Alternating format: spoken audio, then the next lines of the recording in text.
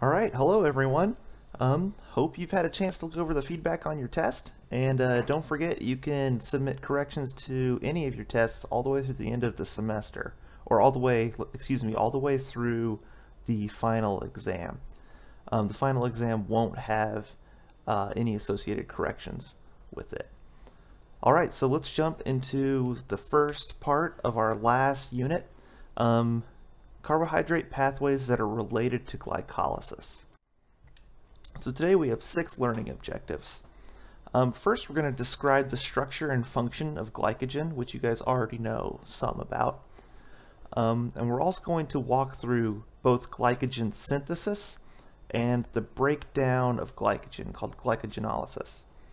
We're going to compare and contrast 3 small peptide hormones: insulin, glucagon, and epinephrine.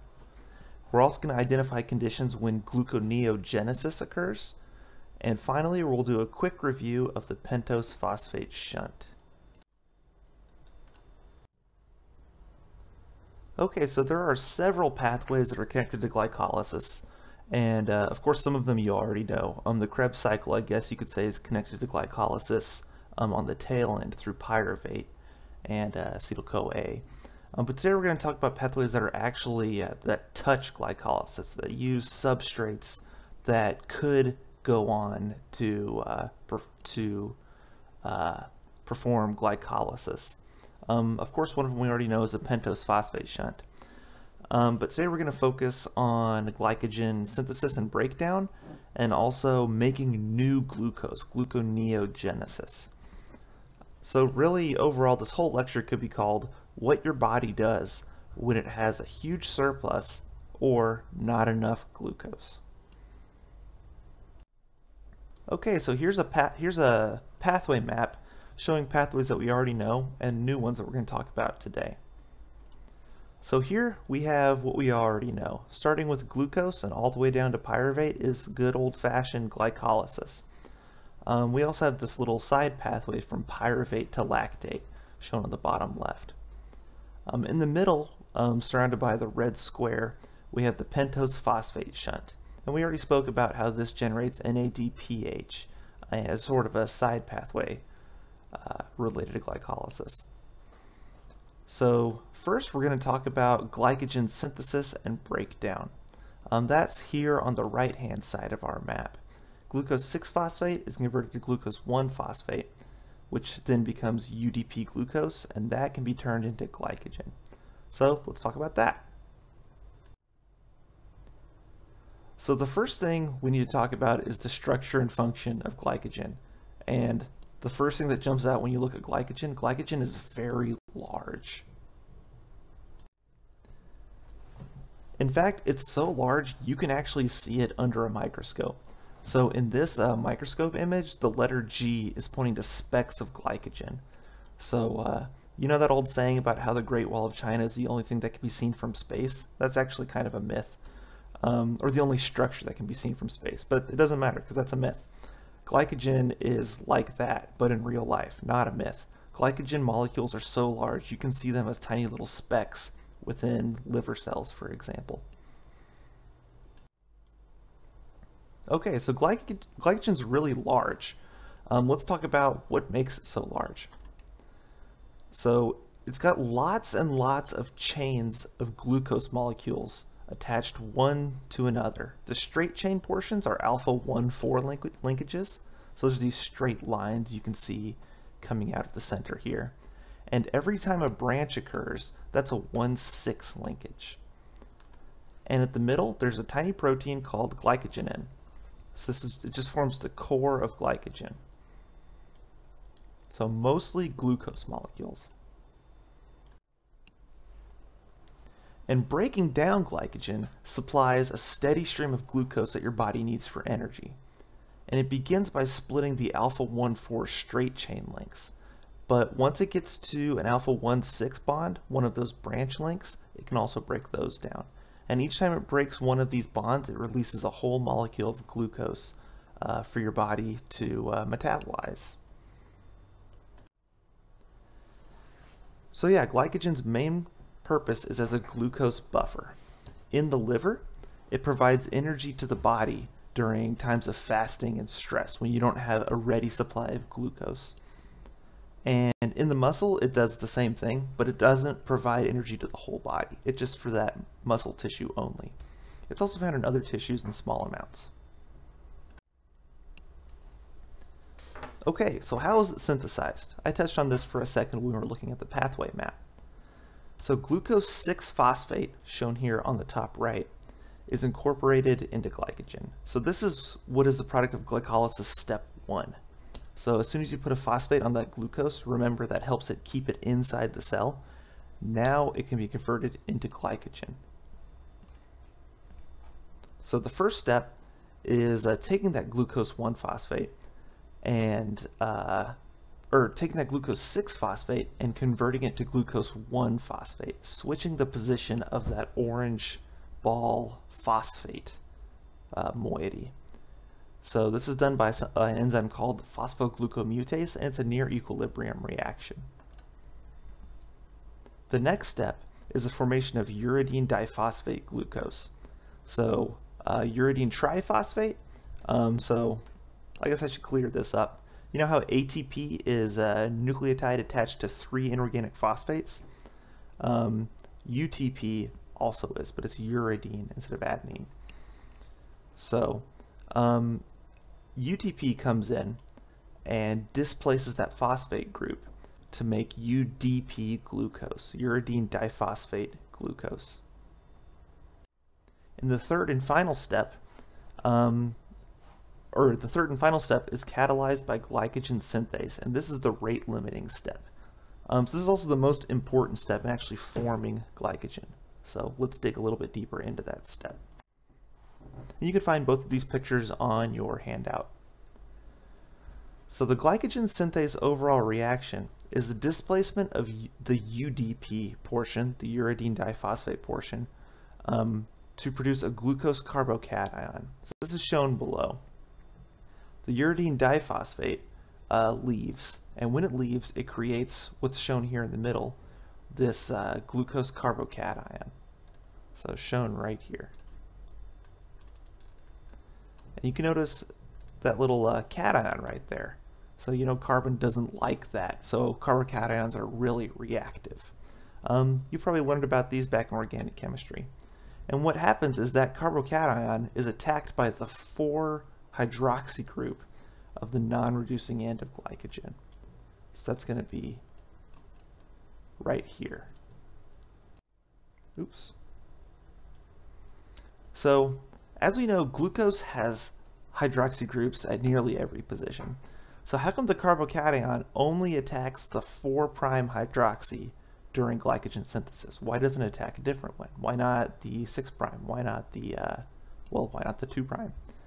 So if you look on your handout, you'll find a little box. Take 60 seconds to think and write out your ideas. I know since you're at home, you don't really have a neighbor you can talk to about it, but we'll talk to you about it once you're done. So pause the playback and write out your ideas why it only attacks the 4' hydroxy.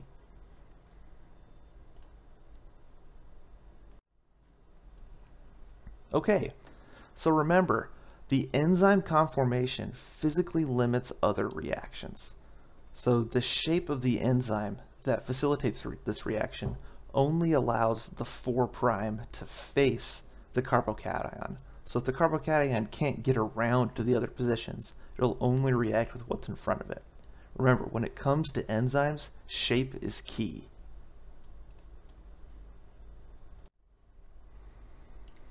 Okay, so we talked about how to extend a chain of glucose in a glycogen by that carbocation attacking at the 4' position. How do we make these branches that are at the 6th position? So we have glycogen branching enzymes. So the branching step only works on branches that already have at least 11 glucose residues. So noted here in, green. Glycogen branching enzyme removes at least 6 of the glucosal units from the reducing end to an interior 6-hydroxyl position. So basically just picks these up and scooches them downwards, connects them to a lower point on the chain.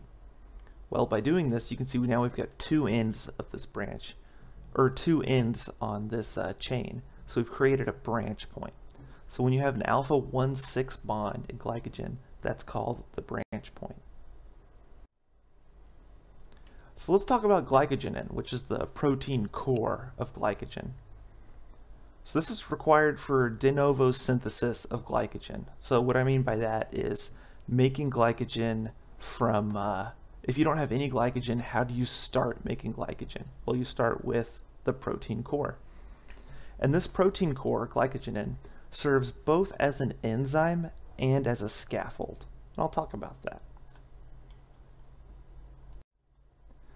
So first alone, it acts as a primer. So it polymerizes the first few glucose molecules onto itself.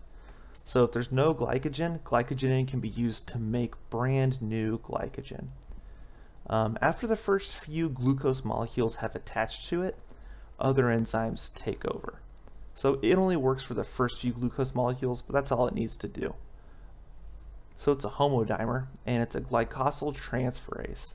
If you look closely, you should be able to see the symmetry within glycogen. I guess I'd probably put the plane right about here.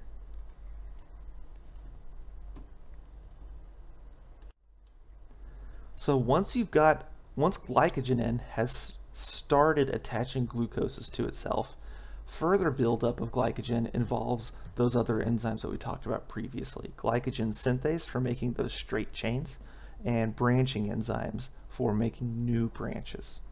So in your body, most glycogen synthesis involves adding to existing glycogen and not actually de novo synthesis. It's very rare that you actually eat up all the glycogen in your liver.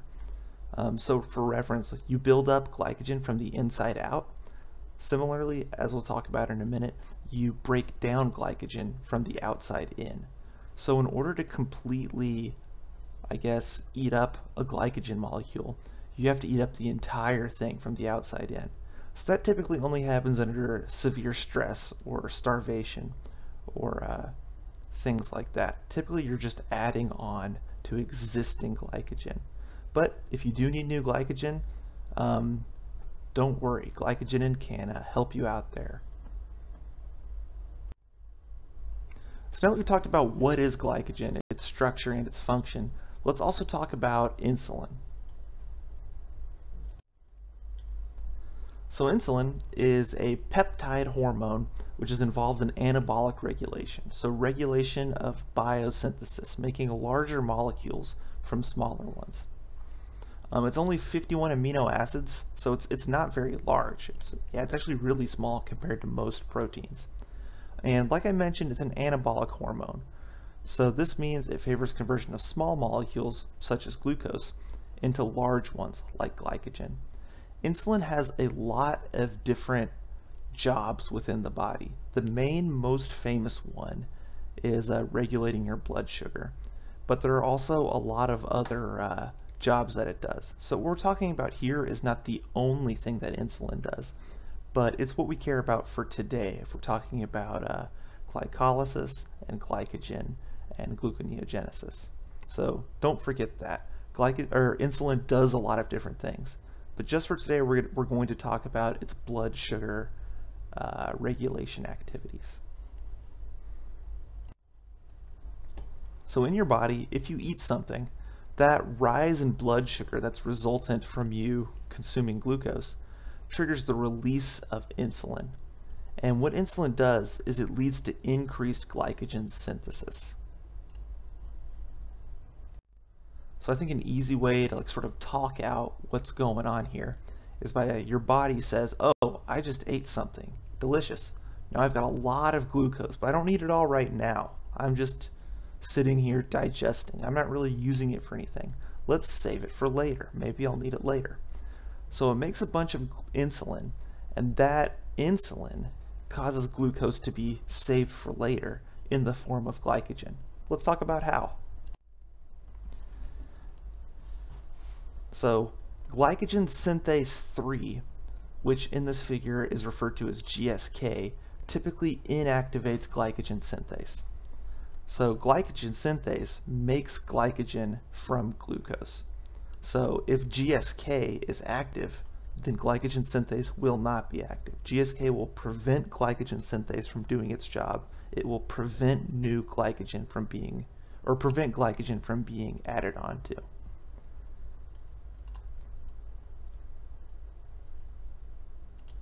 Oops. But when insulin comes in, and insulin binds to the outside of the cell on the insulin receptor, that causes a long cascade of signals. And those signals inactivate GSK. They end up by, actually they phosphorylate GSK.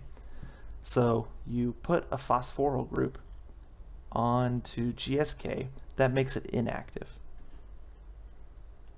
So as we just talked about, GSK prevents glycogen synthase from doing its job.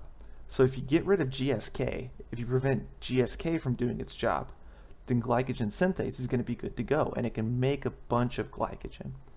So remember, think of it, if you eat something, you have a lot of glucose, your body needs to store that as glycogen.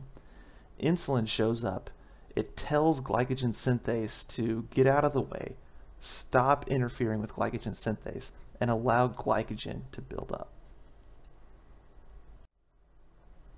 So this signaling cascade is pretty interesting, but it's also pretty long. I'm not going to test you guys over this. You can read these two slides, or in your book if you wish. A lot of things in biology actually happen through these long, convoluted signaling cascades. Once again, you don't have to know this part either, but if you're interested, you can read about it. Okay, so let's review. Now we know, well, first what glycogen is, and we know how to make glycogen. So if we have glucose 6-phosphate from the first step in glycolysis, that gets converted to glucose 1-phosphate and then to UDP glucose, uridine diphosphate glucose. UDP glucose adds the glucose portion alpha-1,4 onto an existing glycogen chain via the important enzyme glycogen synthase. And the core of glycogen is a small protein called glycogenin. And if you remember, glycogenin can both act as a scaffold to hold glycogen, but also it can make new glycogen by adding glucoses onto itself. Yeah. So if we eat something, if we intake a lot of glucose, then we make more insulin, which tells our body to store that glucose as glycogen. So this is a pretty good stopping point. You should see on your handout, there's a big bar. That is a good time for you to get your notes in order, take a break, get a drink of water, before continuing the lecture and moving on to part 2. All right, welcome back. Now that we know how to make glycogen and what it's useful for, well, let's learn how to use it.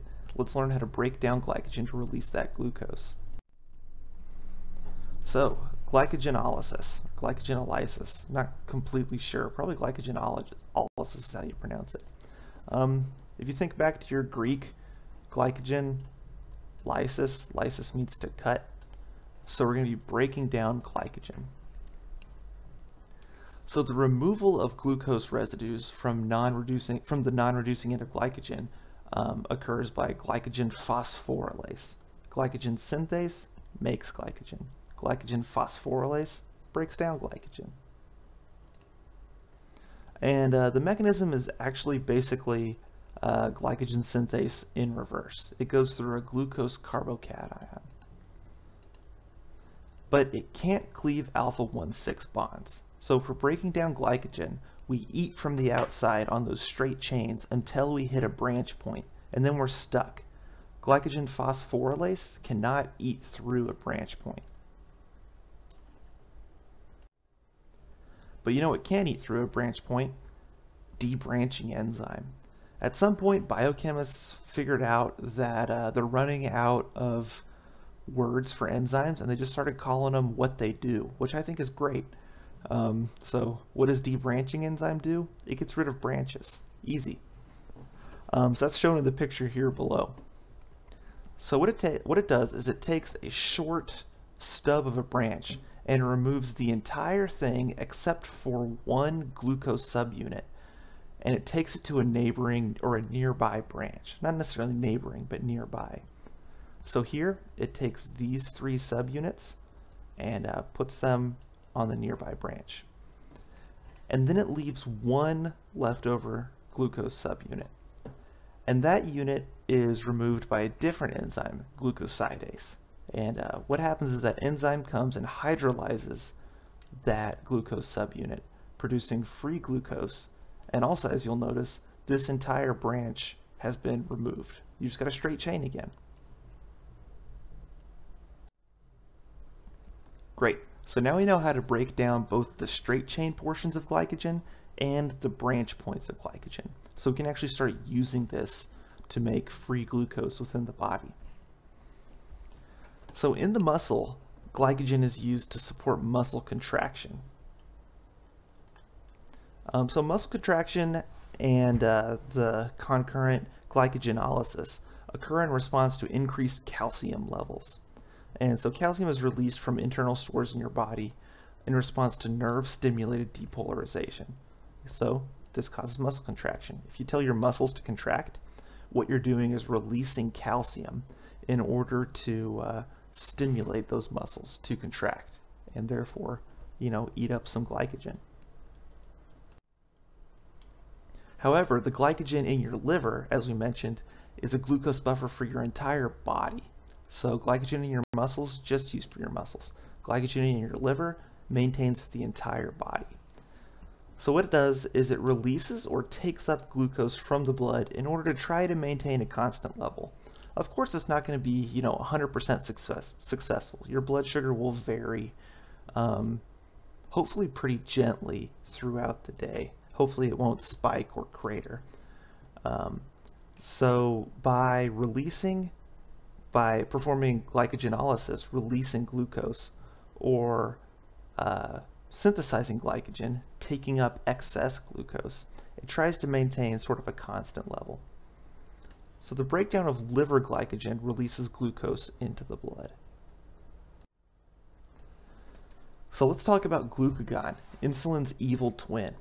So we talked about how insulin was the main anabolic hormone, builds up glycogen. Glucagon tells your cells to eat up glycogen, break down glycogen, form free glucose. So it's the main catabolic hormone. Yeah, so insulin, favorable towards the buildup of glycogen. It's a large molecule built out of smaller molecules, anabolic. Glucagon causes the breakdown of glycogen, catabolic, breaks down larger molecules into smaller molecules. Insulin aims to decrease the blood glucose level. If your blood glucose level is too high, insulin wants that to come down and wants that extra glucose to be stored. Whereas glucagon, if your blood glucose level is too low, glucagon works to increase that blood glucose level to healthy levels. And finally, I didn't mention this before, but I really want to drive home the insulin's evil twin storyline here. Insulin is produced by beta cells in the pancreas, whereas glucagon is produced by alpha cells in the pancreas. So you really have, I guess they're good neighbors, but they work to opposite ends. So how does this work? So when glucose levels drop, the pancreatic alpha cells release glucagon into the blood. And this sort of floats around in your bloodstream until it hits a glucagon receptor on your liver cells. So the target for glucagon is liver cells. And when it hits its target, this leads to the glucagon signaling pathway, similar to how insulin leads to the insulin signaling pathway. And I've shown that pathway here on the right. This is something we're not going to spend a lot of time on because, similar to the insulin pathway, there is a lot to unpack here.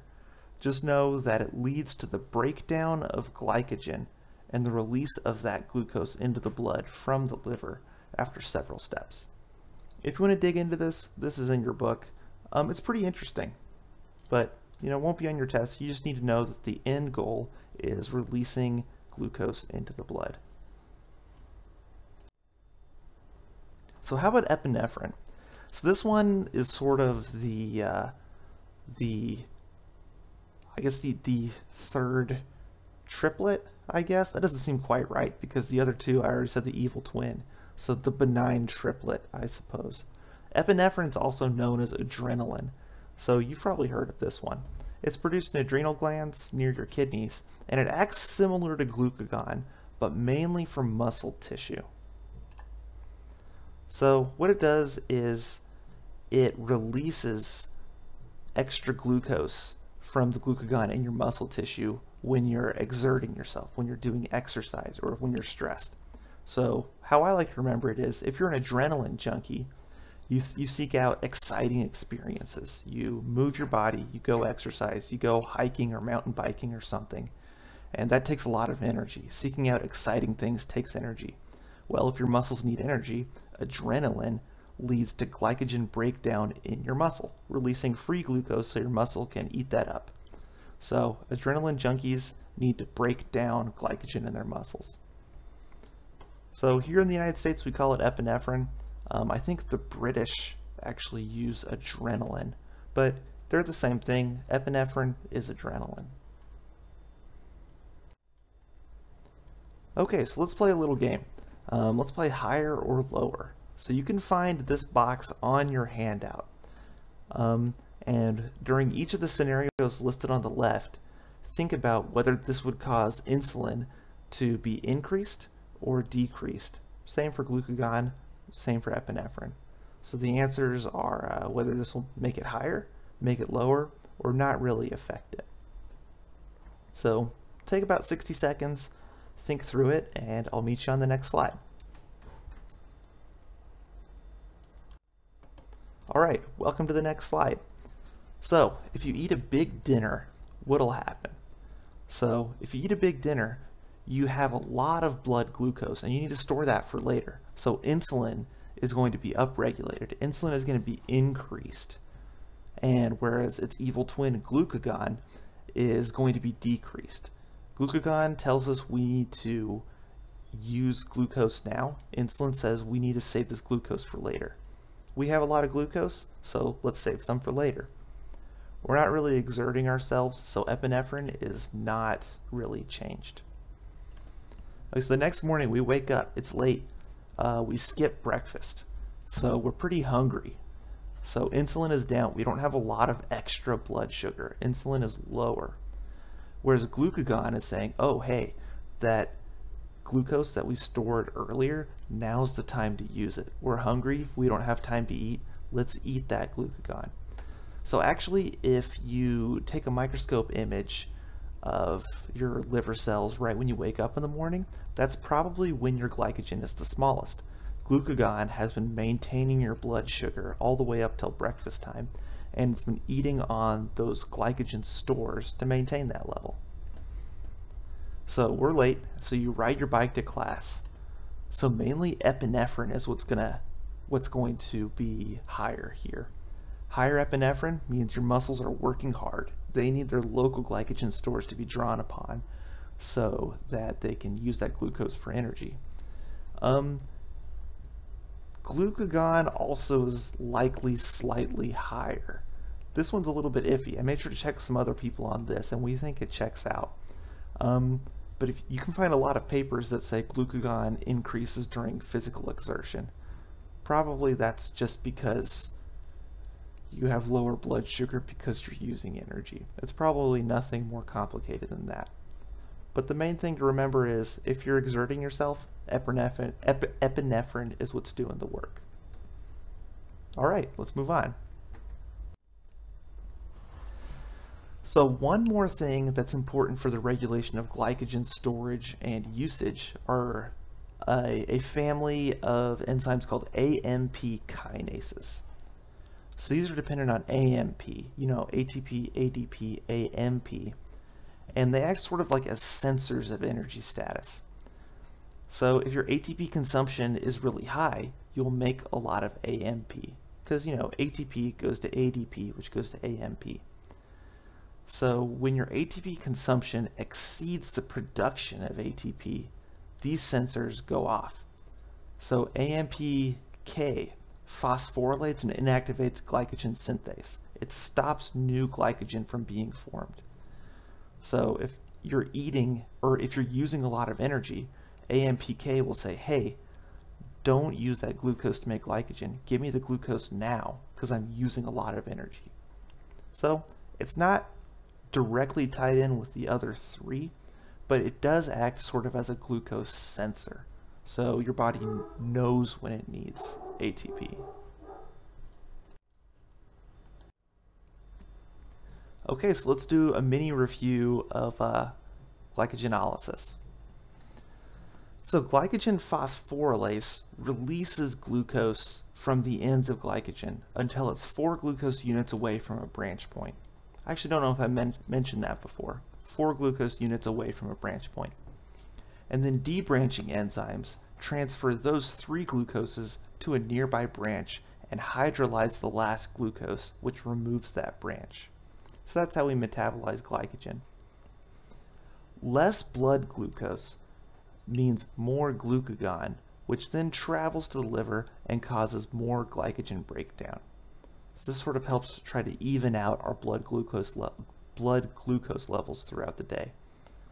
Less muscle glucose leads to more epinephrine, which travels to the muscle and leads to glycogen breakdown in the muscle alone. Okay, so this is also another good stopping point before we jump into the last third of today's talk, gluconeogenesis and pentose phosphate shunt. So if you need a minute to get some water, pause the video and go grab some. All right, for the rest of us, and I assume that the first group is also back by now, let's jump into gluconeogenesis, shown with the arrow here in the circle number 3. So gluconeogenesis can actually happen in a lot of different ways in your body, but we're going to focus on the pathway from lactate to glucose. So just to explain, gluconeogenesis is making new glucose from what we've already got in the body. You can get glucose by eating it, I suppose, but you can also make it in your body from other things, like lactate. It basically works as glycolysis in reverse, but as you know, there's a few metabolically irreversible steps in glycolysis. So if it's irreversible, well, we can't use that in reverse. So those 3 steps are hexokinase, phosphofructokinase, and pyruvate kinase. So there are ways to get around these in your body. We're not going to go through this pathway step by step either, because there's a lot of pathways today. We just want to really know when gluconeogenesis is necessary, when it happens. If you really do want to dive into it, it's in your book, and there's also good write-ups on the internet as well. It's important to know that although lactate to glucose is essentially glycolysis in reverse, there are other ways to make new glucose in your body as well. There are other starting points. For example, glycerol, which is, remember, triglycerides, you can make new glucose from that. So when does gluconeogenesis occur? So let's talk about feeding and fasting. So similar to what we talked about with glycogen, those same sort of dynamics act on gluconeogenesis. So, during a meal, glucose moves from the digestive tract to the bloodstream, and this triggers insulin release. So we're going to store that glucose as glycogen in your liver. Well, if you're storing that glucose as glycogen, you don't want to make new glucose. You'll be wasting your time. Your body, by triggering an insulin release, is saying, I've got too much glucose right now. So if your body's saying it doesn't need more glucose, it's not going to make more glucose. So the liver gluconeogenesis is suppressed. Most gluconeogenesis occurs within the liver. So if you've got a lot of extra glucose, gluconeogenesis is suppressed. insulin suppresses gluconeogenesis. And as we already mentioned, this also suppresses glycogenolysis, the breakdown of glycogen in the liver and the muscle, and it stimulates glucose transport into the muscle. So if you've got a bunch of glucose, insulin does whatever it can to prevent new glucose from being made. What about later on? What about after a meal? So your blood glucose is going to drop if you're not eating, and gluconeogenesis will increase in the liver. If we don't have enough blood glucose, well, let's make some new stuff. Gluconeogenesis helps us make new stuff. So let's go ahead and do that. And concurrently with this, at the same time, we're going to break down glycogen, which as we know is mediated by glucagon and epinephrine. So breaking down glycogen releases glucose into the bloodstream. The other option is to make brand new glucose via gluconeogenesis. Once again, if you're really interested in how we make new glucose, you can find that in your book. But these are basically our two options for maintaining stable blood sugar throughout the day: breakdown of glycogen and gluconeogenesis. And the same sort of dynamics are at play in both of these. How about when you're exercising? We already know that epinephrine sort of governs glucose consumption during exercise. So when you exercise, glucose consumption increases greatly. You're doing a lot of work. You need to consume that energy. But we also know that when you're working hard, pyruvate gets converted to lactate. Remember, the goal of that was to regenerate NAD+. And typically, most lactate gets converted back to pyruvate. It's not super important, the exact proportions, but you might remember that that was a reversible reaction. It's near equilibrium. So pyruvate to lactate, lactate can easily go back to pyruvate. But there's going to be some left over when you exercise. During exercise, blood flow is shunted away from your liver. But when you're done, blood flow returns. And as you know, your liver is highly perfused. There's a lot of blood flowing through your liver. I love your liver. Your liver is probably the most important organ of your body, in my opinion. Fun fact, I think like the ancient English thought that the liver was like where your personality was. It was where your brain was, basically. That's not true. Your brain is where your brain is, but your liver is still really important. Anyway, your liver. So when exercise ends, blood flow returns. And if there's any leftover lactate from when you were working out, some of that's going to make it to your liver, where it's converted to glucose by gluconeogenesis. So that's why I wanted to touch on lactate to glucose. When you work out, some of that lactate ends up being converted back into brand new glucose in your liver. And as I mentioned, lactate to glucose is sort of the reverse of glycolysis with a couple extra steps in there. Whereas other ways to get new glucose don't necessarily go through the exact same path. So that's when gluconeogenesis occurs. When you need more glucose in your bloodstream, so when you're hungry, or the leftovers of lactate from after you've exercised. Finally, let's do a quick review of the pentose phosphate shunt. We actually already know most of what we need to know about the pentose phosphate shunt for this class. So we know that the pentose phosphate shunt has two major contributions for the cell. It generates NADPH, which is useful for anabolic processes, and it also generates ribose 5-phosphate. And ribose 5-phosphate is used for the synthesis of nucleotides, which we'll actually talk about in a couple chapters, I think. So this begins with glucose 6-phosphate, and this pathway is most crucial for red blood cells, as we mentioned earlier, because they lack a mitochondria, and therefore they lack any other ways to get NADPH. But just because other cells have other ways to perform anabolism doesn't mean they don't have the pentose phosphate shunt. It's present in other cells as well, but it's not as important. It's not as crucial as it is for red blood cells.